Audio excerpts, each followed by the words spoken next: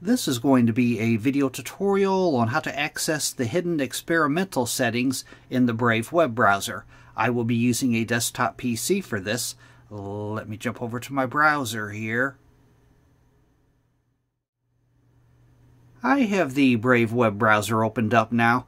To access the hidden experimental settings, also known as flags, you want to go up to the top up here, up to the address bar. You want to put your mouse cursor in there. You want to erase whatever's in there, and you want to type Brave : /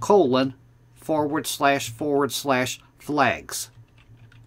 Then hit enter.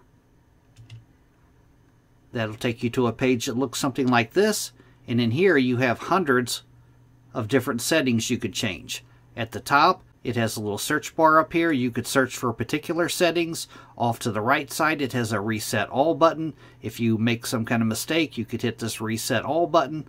Down below that, it has two tabs, Available and Unavailable.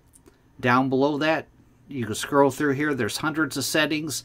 And if you wanted to change anything, say that this top one here I wanted to change, it's set to Disabled. Click on the button here. I'm going to change it to Enabled. Then I'm going to go down to the lower right hand corner and I'm going to click on this Relaunch button. It'll relaunch your browser.